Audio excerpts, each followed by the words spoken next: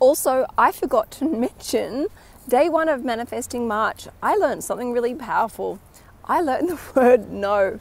I had 3 people email me asking me to do some things, and I just, I'm really proud. I said, look, one of the person I said, look, I'd love to do, but right now I couldn't do a great job for you because I'm too stretched. Perhaps we'd try again in 6 months' time.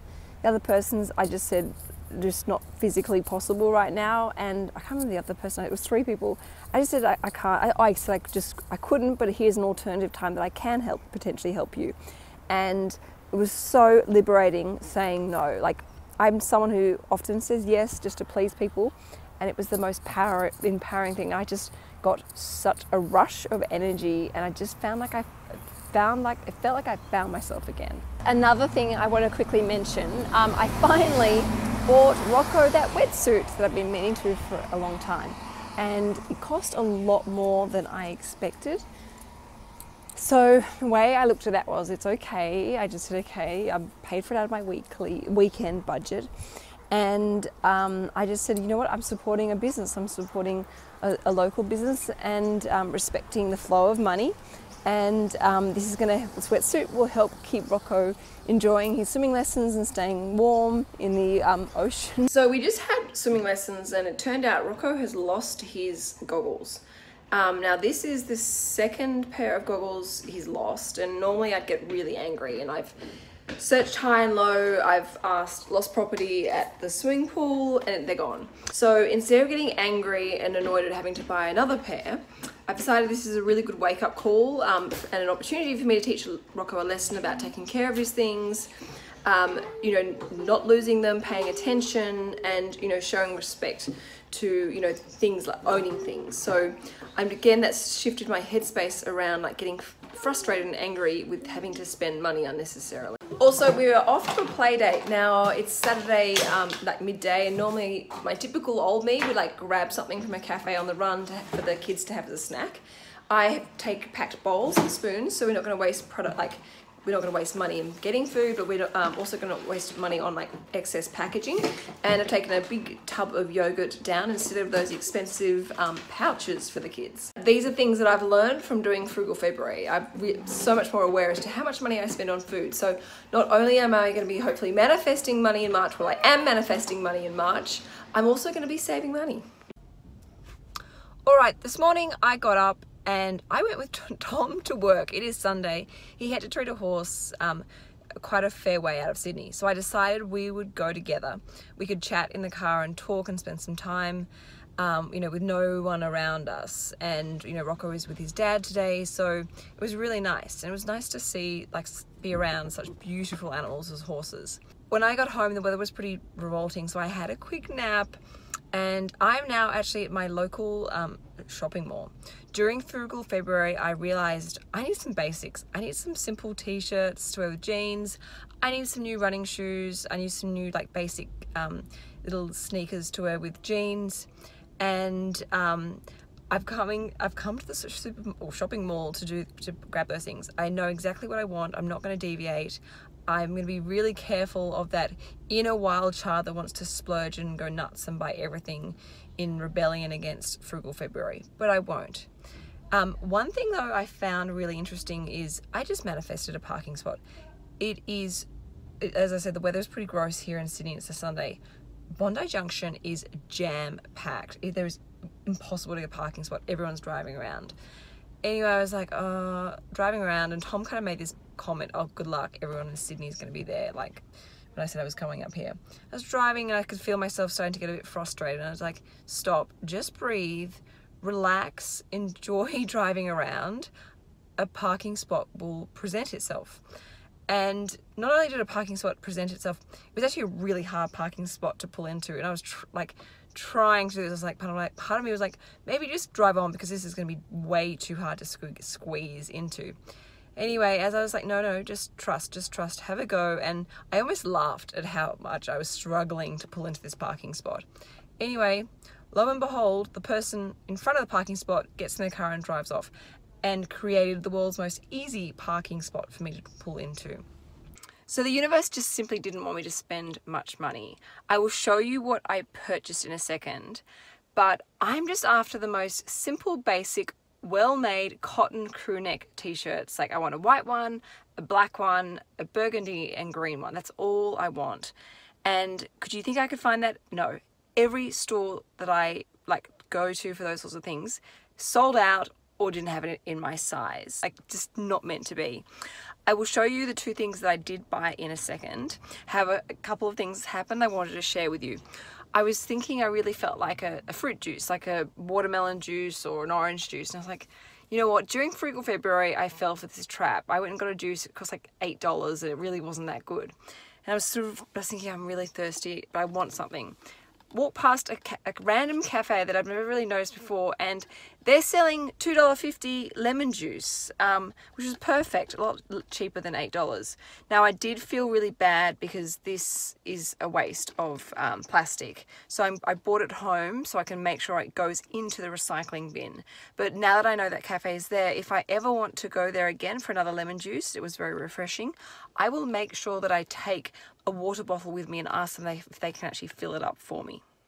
And one last thing, on my way home, Tom called me and said, I have a craving for meatballs. Can you please get these meatballs for me? And I'm really hungry, so can you get like 3 servings?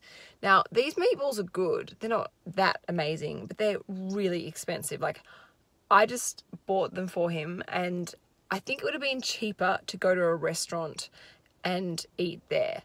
Anyway, I was thinking about, this is really annoying as I was standing in the queue ready to pay. I was like, okay, just your mindset.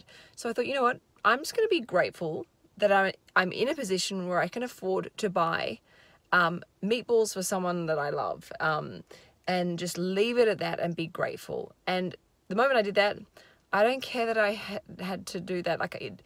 If Tom wants meatballs, he's so incredibly kind and generous with me and Rocco. He can have meatballs and I will pay for it. It's not a problem. All right, from my shopping expedition, I had to get some new running shoes and some new canvas shoes to wear with jeans. I've been needing these two things for a really long time. The tread on the sneakers running shoes ran out a really long time, and my other canvas ones fell apart about 3 months ago. So I've been needing these things and putting them off for ages. I have a really high arch. I need a really supportive shoe. I struggle to find a great running shoe, and the only brand that I find that really, or shoe that really works, are the ones, the Nike ones. And unfortunately, the most supportive Nike ones are normally the most expensive ones. I normally have to spend between $220 up to $260 for a pair of sneakers, which really hurts. But I got lucky. I found these new Nike Zooms in a great color. And they were only $180. Now, I shouldn't really say only $180. That's still quite expensive, but considering I was walking in with the expectation of having to spend between $220 and $260, that was a pleasant surprise. So I'm going to show gratitude towards that savings. And then these are the new little Lacoste ones. This is like part of my capsule staple pieces. I wear these with shorts, I wear these with jeans, I wear these sometimes with little cute dresses. They're, I wear them for traveling. They're so comfortable, and I'm so excited how nice and new and clean and white they are. I'm going to really make sure I take good care of them and wipe them down each day to try and keep them looking nice and clean and fresh for as long as possible. Oh, and the good news is Tom is cooking the meatballs now, so at least whilst I had to buy them and pay for them, he's actually making a nice light early dinner for me.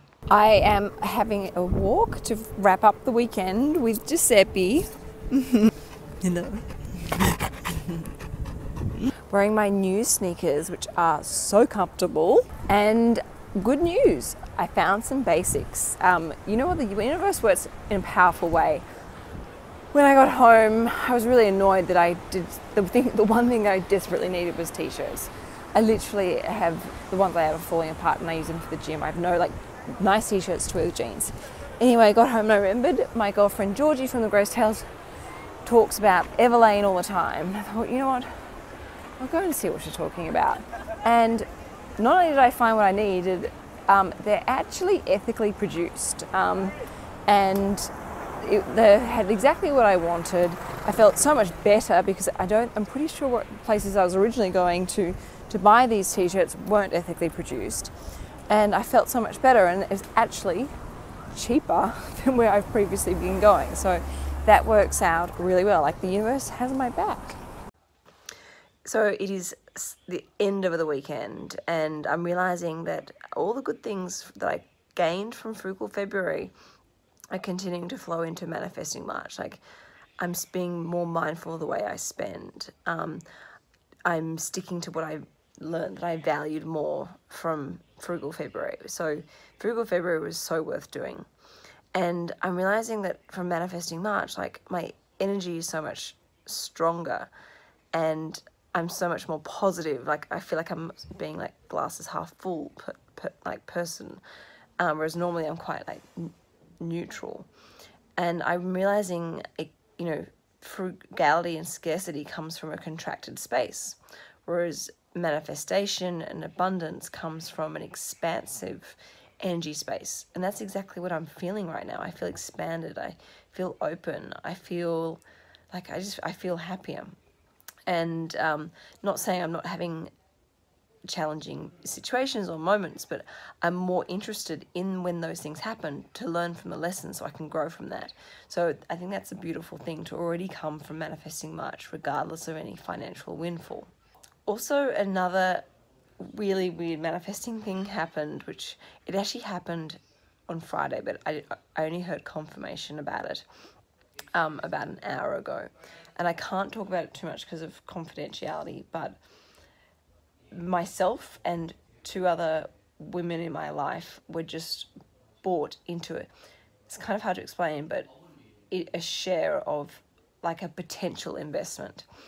And it's actually not about money, but it's actually about the community bond of women in this particular investment share. And it may never make money. It quite possibly could make no money, but it's actually about women doing something powerful together. And I didn't.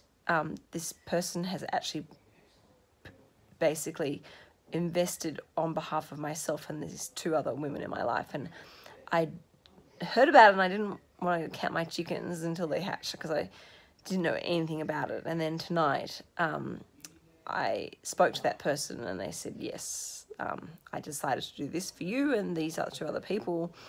And I think it's a really positive thing for you because you get to be part of this community with other women. So I'm really sorry that I can't explain, but it's purely due to confidentiality reasons. I'm not allowed to, but I'm just excited about this connection to other women and learning something new and a totally different type of investment, which is really exciting.